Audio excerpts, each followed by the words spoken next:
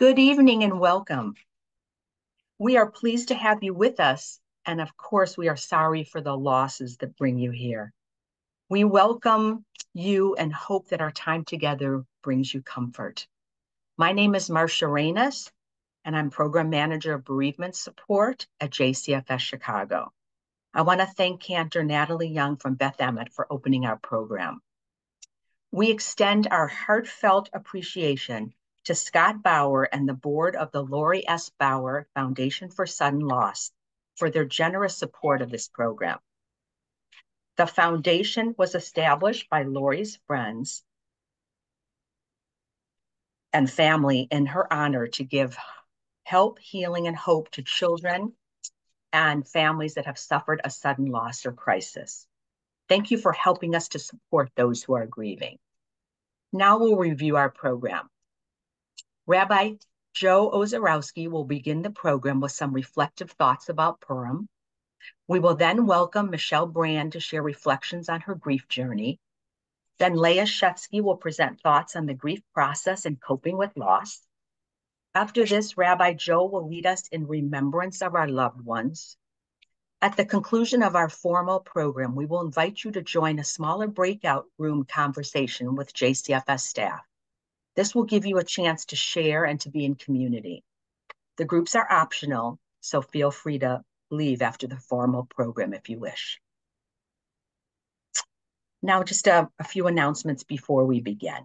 Please keep yourself on mute, and we are recording our presenters and the PowerPoint slides only, so the identity of all participants is kept confidential. If you want to communicate with a JCFS staff person during the presentation, please just send a message to me on chat. And so tonight we will learn more about our grief. And as the writer Helen Keller reminds us, we bereaved are not alone. We belong to the largest company in all the world, the company of those who have known suffering. We are here for ourselves and we are here for one another. We hope that our time together will help you feel more supported. We begin our program with some words from Rabbi Dr. Joseph Ozarowski. Rabbi Joe, as he is affectionately known, is a board-certified chaplain and rabbinic counselor at JCFS Chicago, where he leads our Jewish community chaplaincy program.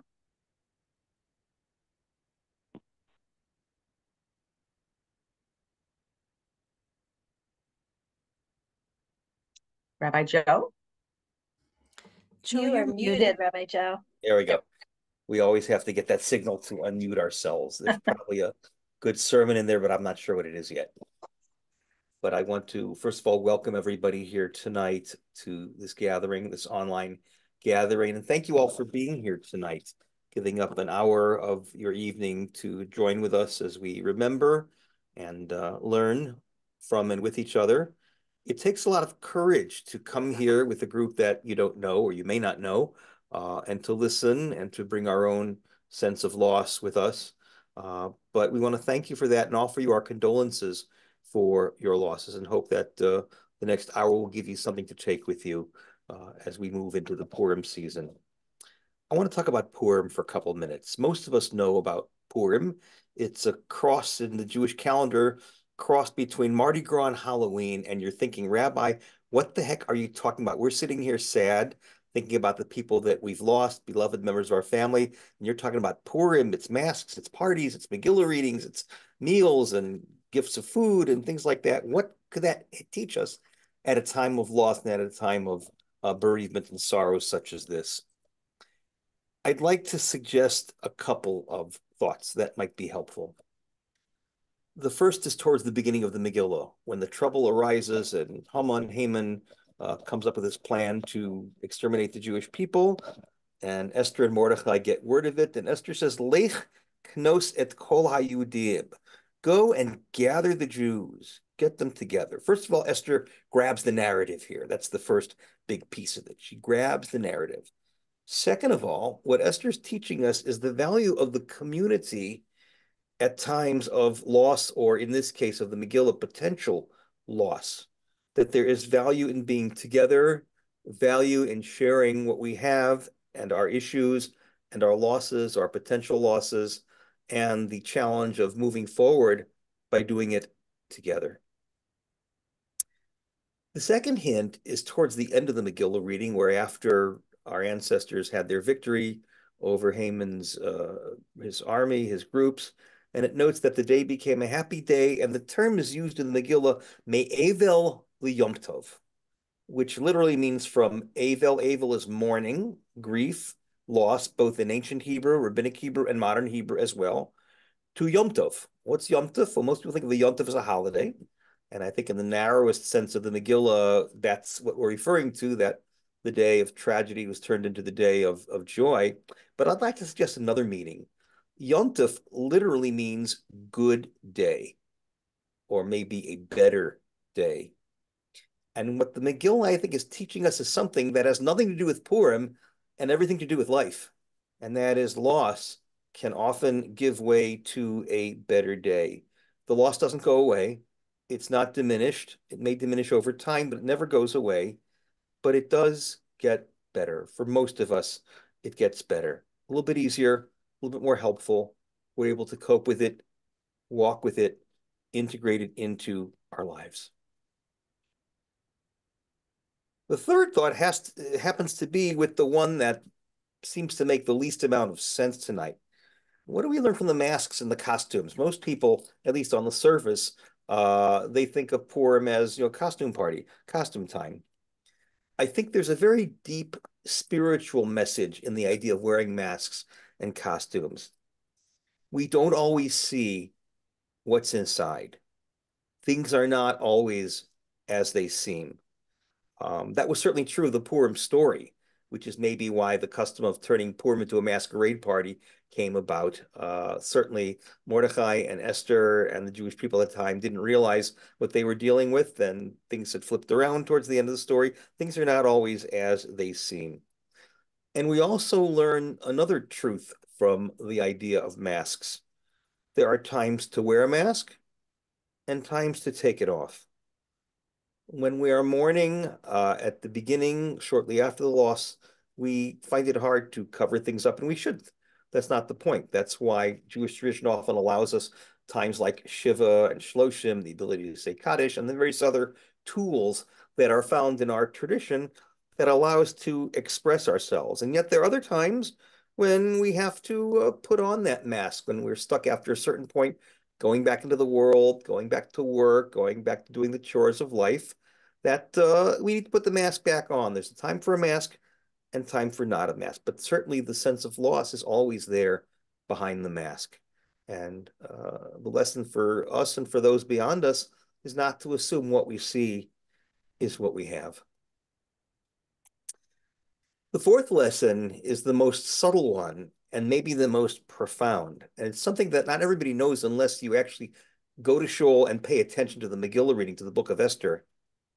God's not there. It's one of the few books, I think it's actually the only book in the Jewish Bible where God simply isn't mentioned. God's only hinted at in the most oblique and the most veiled of hints. God's simply not there. And perhaps in the story of Purim, God's presence wasn't always present, only hinted at. And even those hints, unless you know to look for them, you won't see them. One doesn't see them so easily. And I think what's true in the story is that the people had to go and find ways to defend themselves and enhance life and embrace life and move into a future. I think those of us who've dealt with loss, and I'm going to speak for myself as well. I lost my son-in-law a little bit over a year ago. He was 38, died of cancer, lived in Israel, married to my daughter. They had three young girls who my daughter is raising. So I'm actually coming tonight not only as a rabbinic resource and hopefully a friend to all of you, but also as a mourner. I'm thinking of him right now. He used to love Purim. Um, God's presence isn't always present there. God's presence isn't always noted. It's not always apparent. We sometimes seek God or sometimes can't find God. God's simply not there, but sometimes if we look carefully or feel in our hearts, we might find the presence of the divine, the Holy One behind the scenes. And in fact, in rabbinic tradition, in the rabbinic homiletic tradition of drasha, the name Esther actually is the same word that's used from the Aramaic to modern Hebrew's word. It means austere. I will hide. Maybe just like the masks where our faces are hidden, sometimes God is hidden. And we have to spend a little extra time seeking out God's presence. We have to find a way to take, as it were, God's mask off. That might be a strange piece of imagery, but I think it's correct when one thinks of the Purim story. As we take our own masks off, especially at a time of loss, where we just can't, we need to be with each other and express our feelings with each other. And we're asking God, we need you to do the same, God. Please take your mask off. Be with us. Support us. We might not see you. We might only feel the hints, but we can still ask, we can still seek God's presence. My blessing for the night to all of you this evening is may you all find that divine presence in the presence of each other as we take our masks off just a little bit tonight. We need to be together in community and find ways that we can turn a period of sorrow into a day that's just a little bit better. And on that note, I'm now going to introduce to you Michelle Brand, who's going to share her personal grief journey following the death of her husband, Warren. Michelle? Hi, good evening. So, like many of you, I'm sure that you never dreamed in your wildest dreams that you would be a part of a grief group. That was not part of my life plan. That was nowhere in my psyche. And yet, I feel very, very fortunate that I found JCFS at a time where I had no idea how badly I needed an in-person support group and to help me get through this very critical time in my life. My journey started on Monday, February the 13th, 2023. My husband and I had just had an incredible weekend. It happened to be Super Bowl Sunday, the Sunday before. And so we were together with friends and we did a ton of things together. And that Monday morning started out like every other Monday morning. He worked from home, so he was still in bed. What at the time was an administrator in District 65 at one of the elementary schools in Evanston. So I got up, got myself ready, kissed him goodbye, wished him to have a good day, and went off to work. And towards the end of my day, I got a call from him asking me what our plans were. And I shared that I'd be leaving work shortly. And he shared with me that he had gotten dinner prepared. He was going to go work out. He was an avid martial artist. He did that like 6 days a week. Um, and then he would come home and we'd have dinner and we would make a Shiva call for a dear friend of his and who now has become a dear friend of mine, because her mother had passed away. And we were gonna make the Shiva call that night. And I immediately asked him if he could please skip working out because I was worried that it was going to get too late and I didn't want to get to the house too late and wanted to make sure that we had plenty of time. And without skipping a beat, he said no problem. And then about a half hour later or so, he called me to say that he had decided to take a walk. And I said, great, that I was leaving work and that I would meet him at home. And I got home and I found the raw chicken marinating on the counter, which was Warren's way of saying I've made dinner for the two of us. And so I decided to call a friend and get to work. And I put the chicken in the oven and started to make a salad and started to make a starch and do all those things and was chitty-chatting with a friend and lost a little bit of track of time, but realized that it got dark. And I said to my friend Lisa, I said, I gotta go. I gotta call Warren because he should have been home by now. And I'm sure he found a lost dog that he's finding the owner to or trying to help some elderly person get into their house because every time we took a walk, that was his MO. And so I hung up with her and immediately called his cell phone um, and heard a girl's voice. And this didn't catch me off guard because I am the mom uh, of three incredible. I'm sure if you guys have children, you think your children are the best. I'm here to tell you that my three girls are incredible. And it wouldn't, one of Warren's favorite things to do was to bring the kids home from school, or one, our oldest lives in Minnesota, um, to surprise me. And then she quickly handed the phone, and I got a strange man's voice on the phone who started to ask me who I was. And I was like, "Who are you? This is Michelle Brand. I'm Warren Brand's wife, and I need to talk to him right away." And he then proceeded to tell me that he'd been hit by a car while walking across Gulf Road, and I needed to come to the hospital because he was injured. And without thinking, I told him I would be there in 5 minutes because I live a short drive away from the hospital. I hopped in the car and I started to mentally prepare myself that, he would have broken bones. I kept repeating the mantra, all bones can be fixed. I would see scrapes.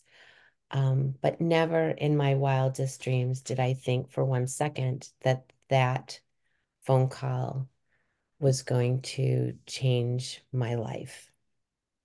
Um, I got to the hospital and, as I do with lots of confidence, started to walk back to the rooms and was stopped by a nurse who asked who I was there to visit. And I said, Warren Brand. And she gently guided me into a conference room.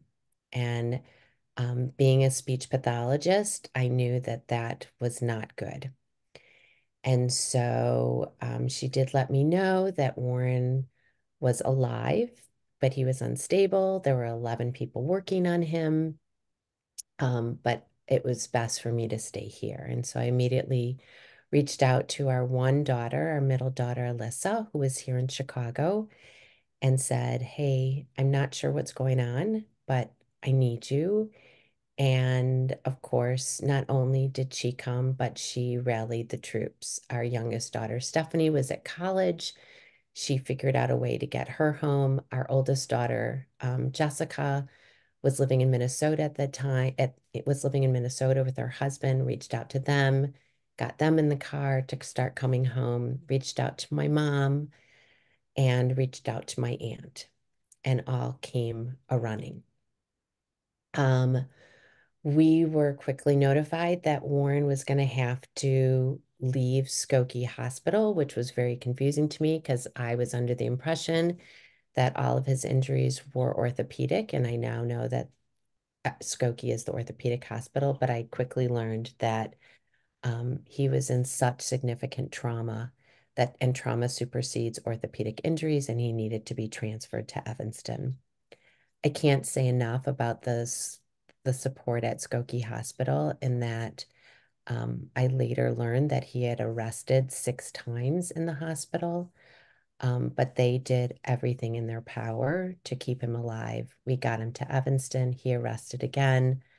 Um, and again, I said, just do everything you can until my kids get into town. We then had the next 10 days at Evanston Hospital. My husband never regained consciousness, but it allowed us to do all the necessary tests to know that what our next steps would be, and that was to bring in hospice because he had no active brain functioning.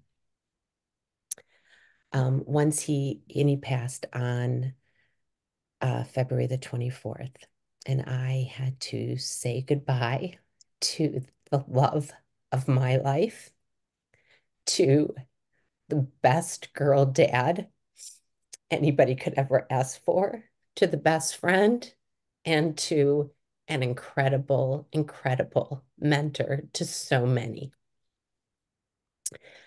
Um, the next several days were just a complete blur. Everything that I had ever read about trauma-informed education was so true. I had the worst case of ADHD. I wasn't sleeping. None of us were sleeping. None of us were eating. We kind of just clammed together in our den, which we renamed the nest, and would only do things that felt very familiar. We watched a lot of Disney and just hung together for days. Um, and then after a week or so, my kids and I sat down, and although we were still in pretty much a deep fog, things started to lift a little bit. And I think one of the best things my kids did for me is to create a list of experts.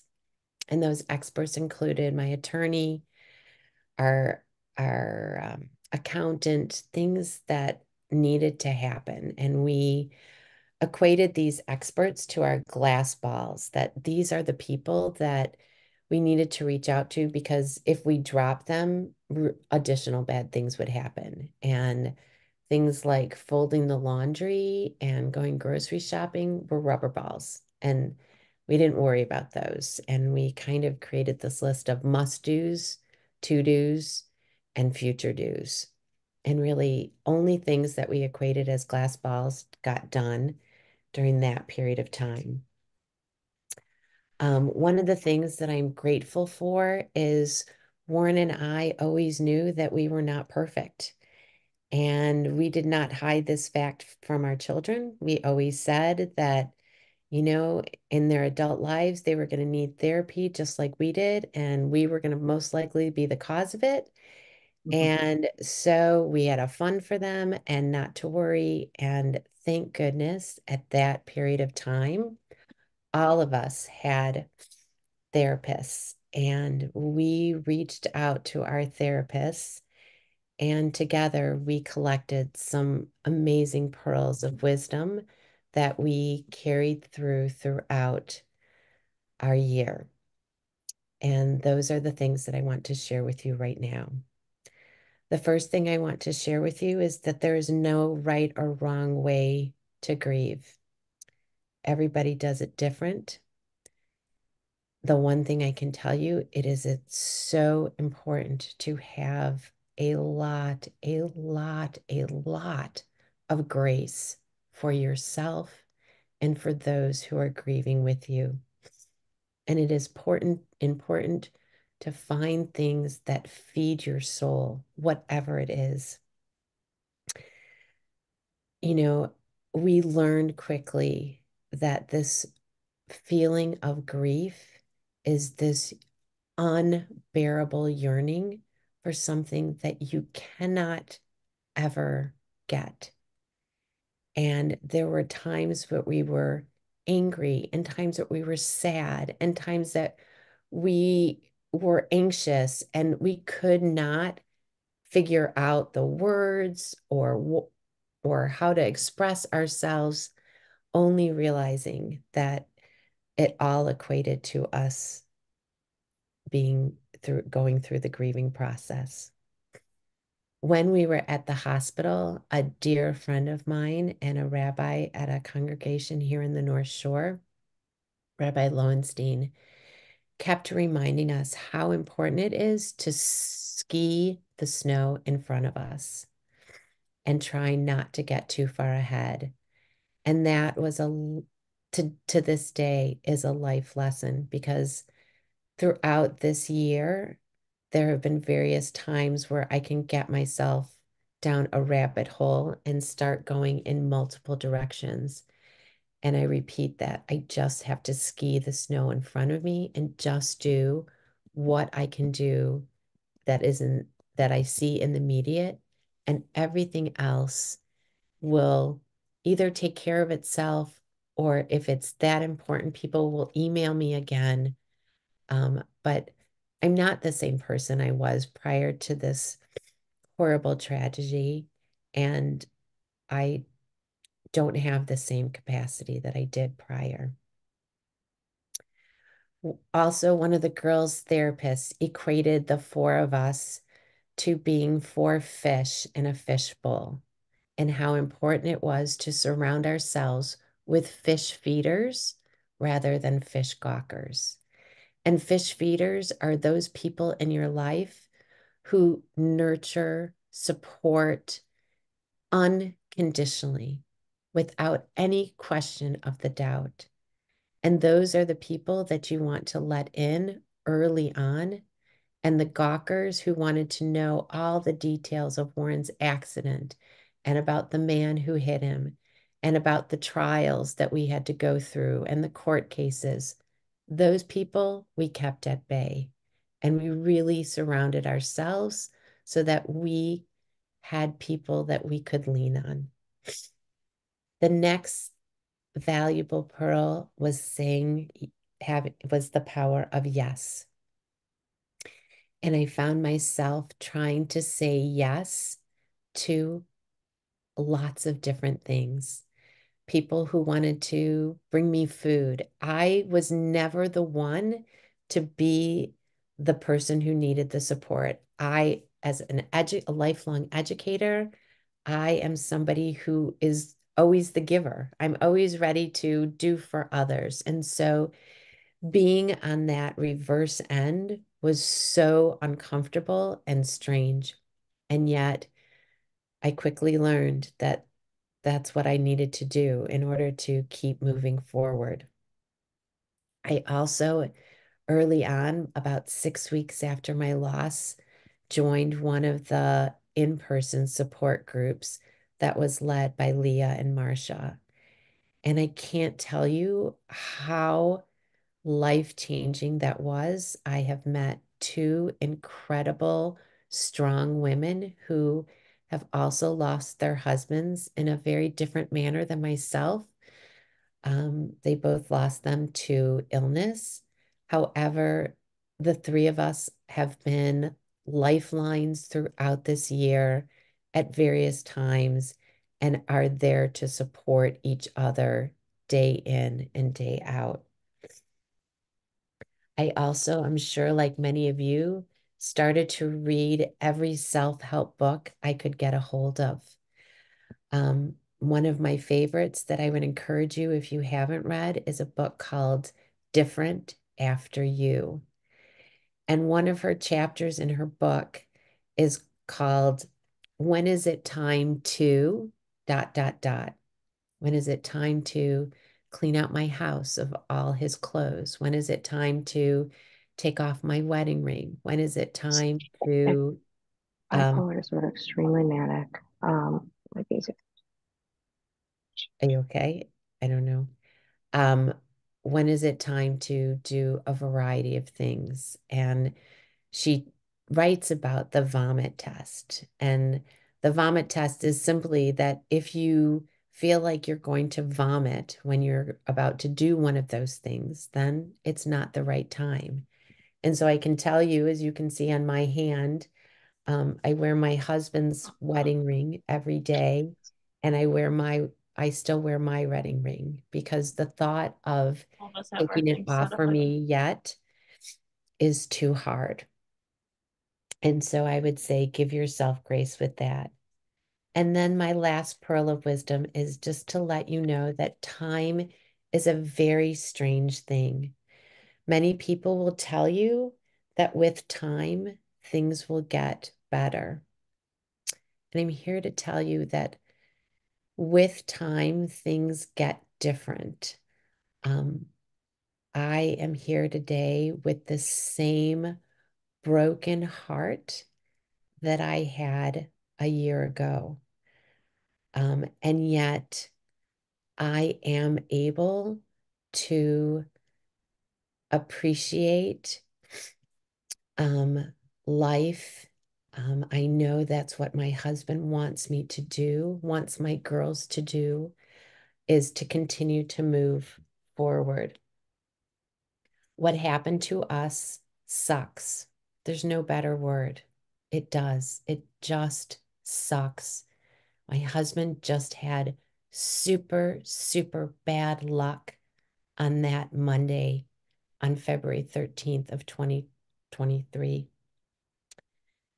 And although our hearts remain broken, we are able to experience joy, although often bittersweet, because we miss him so dearly. We are starting to create new memories, and we remind ourselves often to ride the waves and don't jump them. And what I can tell you that time has taught me is that by riding the waves, there is always a clear beginning, a clear middle, and a clear end. I no longer think that if I start to cry, I will never stop. My oldest daughter, got married, and she shared at her wedding that remembering her dad, as well as embracing the beauty of this incredible event, were both ends of the spectrum of love. And so I I I ask you to, be gracious to yourselves and be kind to yourselves and just do whatever it is that you can to continue to move forward and to live life.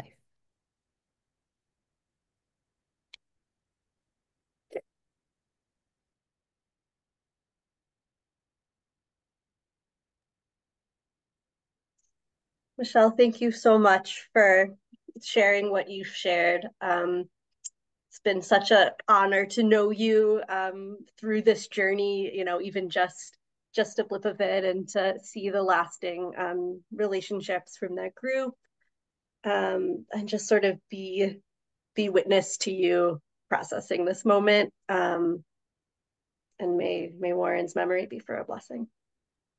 Thank you. And your tips and tricks covered a lot of my quote unquote educational content. So thank you very much. You did a good chunk of my work. My name is Leah Shefsky. I'm a grief specialist and chaplaincy coordinator here at JCFS, and I'm honored to share some general reflections about grief and some strategies for coping with loss. And as Michelle alluded to, grief is a normal reaction to loss. Grief is not a problem to be solved, nor a difficulty to overcome. It is a sacred expression of love, a sacred sorrow. Can I ask folks to mute if you are not muted? Thank you. Although grief is universal, each person's experience of loss and grief is unique. There's no right or wrong way. Some of what I share may work for you and some might not, and that's okay. There's as many ways to grieve as there are people grieving. So if some of the ways that grief is manifested, emotionally, we may experience a range of feelings, including sadness, yearning, fear, anxiety, anger, regret, guilt, loneliness, shock, and numbness. Physically, we may lack energy, feel a hollowness in our stomach and heart, and a tightness in our chest.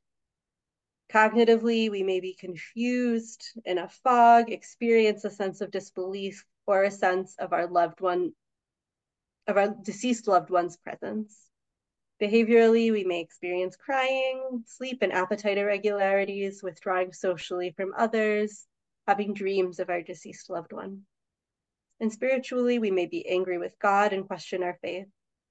And again, some of these may feel familiar to you, some might not, and there are, of course, other ways that grief may have impacted you.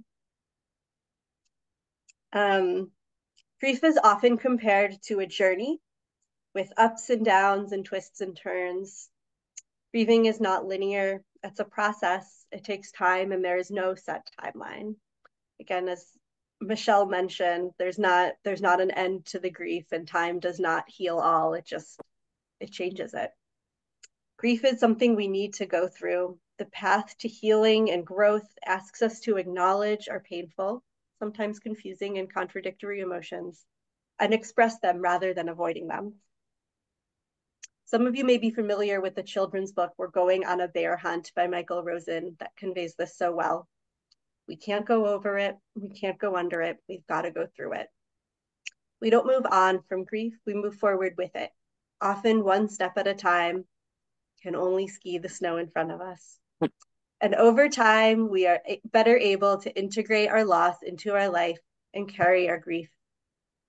Sometimes people feel frustrated when they think they are doing better, and then they may have a bad day where they can't stop crying. And this is all part of the process, and it doesn't mean that you aren't moving forward. As we know, sometimes that grief comes in waves. Mourners often describe these waves of grief. They vary in intensity and frequency. Early on, when grief is very raw, the waves are high and intense and can feel overwhelming and overpowering. Slowly over time, the waves diminish in intensity and frequency. They get smaller and there is more space between them. The waves can be triggered by something expected, a birthday, anniversary, holiday, or yahrzeit, or unexpected, hearing a song, smelling a certain food, or being in a certain location. Although these waves of grief can be unpredictable, the challenge is to recognize that you are experiencing a wave of grief. And remember that no matter how much it hurts in the moment, the pain will eventually lessen. In previous programs similar to this, we've included the following tips as tips for getting through the holidays, quote unquote. But of course, in the first years of grief, there are always firsts. There are always times you may need support navigating something new, whether it's a large celebration or just a hard day. So we realize that these tips are not actually seasonal and can be supportive year-round. When there are some times that we need help coping with grief, we find balance of what we may be experiencing, it can be hard to find balance between what we may be experiencing internally with what's happening around us. If you're at a Purim event and there's joy and happiness and that energy around, it can be hard if that is not what's happening internally for you. So a few of these things that may be some repetition again from what Michelle shared, to take care of yourself, be kind and gentle and compassionate, take care of your physical health.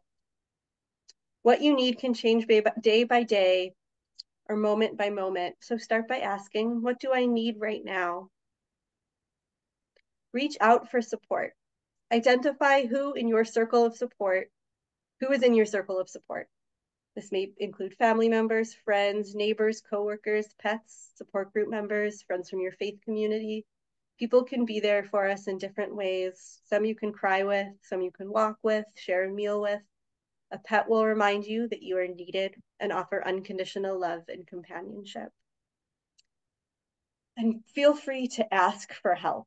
This can be easier said than done, especially for those of us who might not be used to being the ones asking for it. Others often want to ask for help and may not know how. Grief takes a lot of energy and it can be exhausting. Allow yourself to connect with others who can support you and give yourself alone time to recharge and readjust. Find ways to express your grief by speaking with a trusted friend or family member, participating in a support group or counseling. Consider writing your thoughts and feelings in a journal or expressing yourself through art or music or through movement. Practice mindfulness meditation, whatever works for you. Sharing memories of your loved one, finding a meaningful way to preserve or honor your loved one's memory can provide comfort and healing, whatever feels best for you. And then plan ahead for special occasions or important dates. You can prepare yourself with coping tools for what you anticipate might be hard, which may include holiday gatherings, special occasions, or other important dates. Again, birthdays, anniversaries, yahrzeits. Have an exit strategy. Think about what you can handle this year and eliminate the pressures about what you should or need to do. Feel free to create new rituals or traditions. It's okay to do things differently, especially while you are grieving. What is important is doing what is right for you.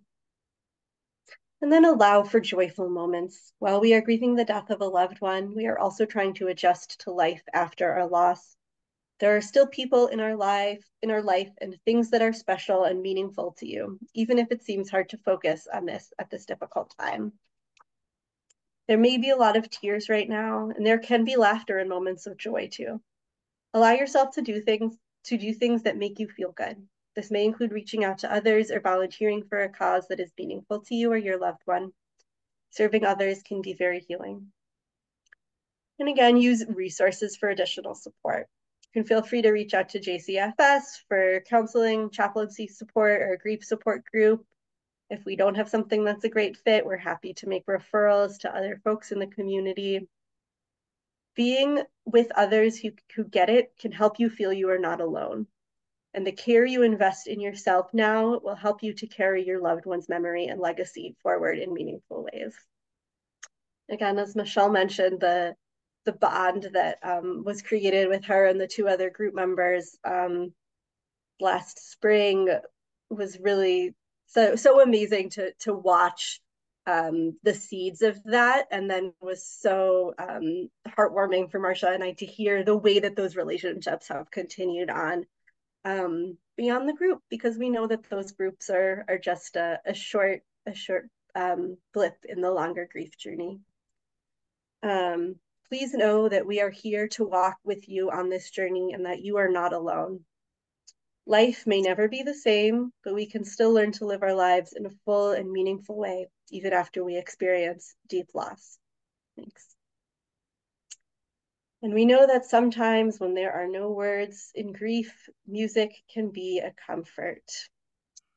I would like to introduce Cantor Natalie Young, who you may have heard coming on at the beginning. Cantor Young is newly the cantor at Beth Emet Congregation in Evanston, and we're so glad that she is here to join us this evening. Thank you so much, Leah.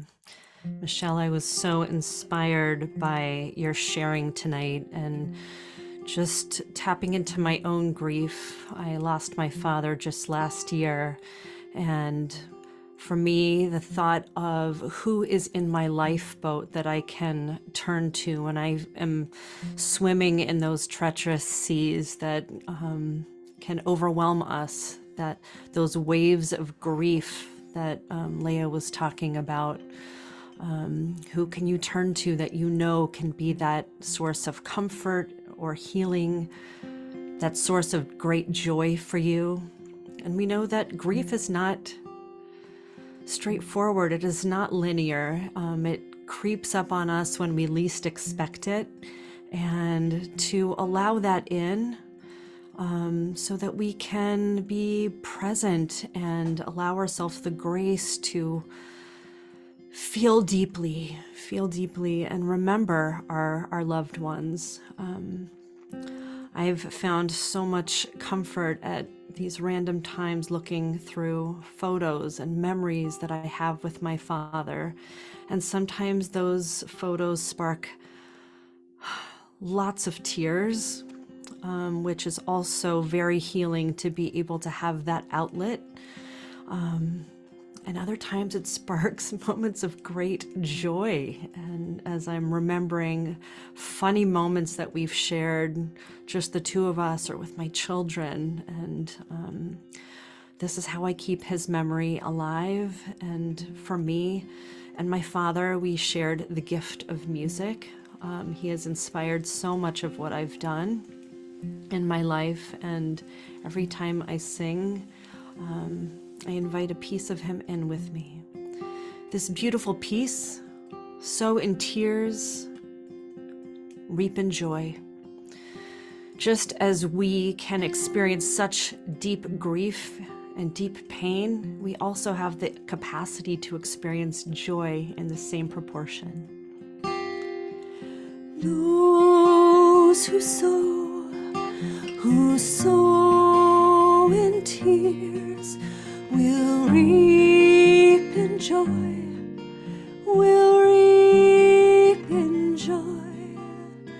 Those who sow in tears will reap in joy. Those who sow in tears will reap in joy, will reap in joy. Those who sow in tears will reap in joy. It's the song of the dreamer. From a dark place it grows, like a flower in the desert, the oasis of our souls. Come back where we belong. You who hear our longing cries, our mouths, our lips are filled with song. You can see our tear-filled eyes. Those who sow in tears will reap in joy, will reap in joy. Those who sow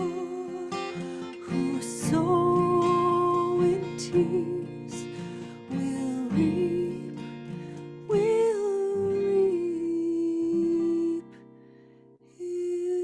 joy.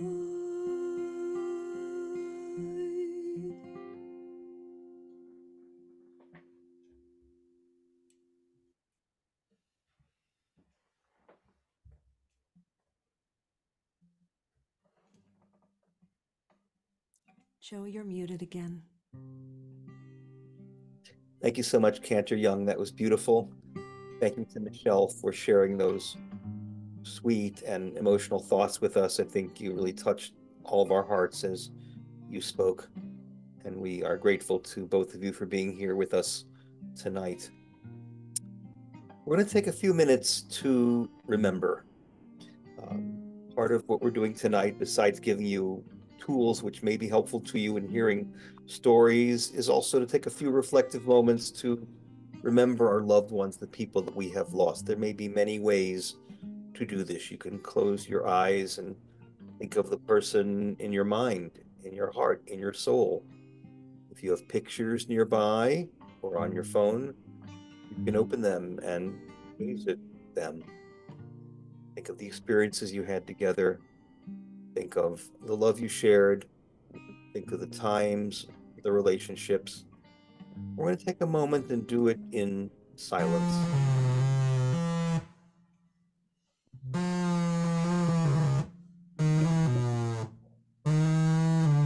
Not sure what that is, but again, there we go. Let's take a moment to remember the ones that we've lost. Let the waves of emotion and the memories fill us, fill our hearts, fill our minds, fill our souls as we remember together.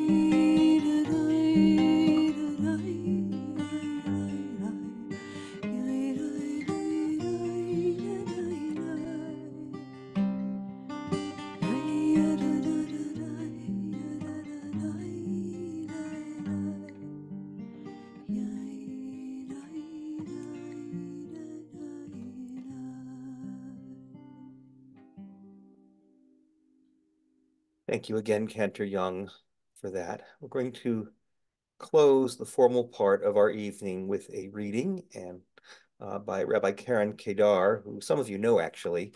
She recently retired as the senior rabbi of Congregation BJBE in used to be in Glenview, now it's in Northbrook, Deerfield, but she's published liturgical poetry, and I'd like to close with this one. It's called The Valley.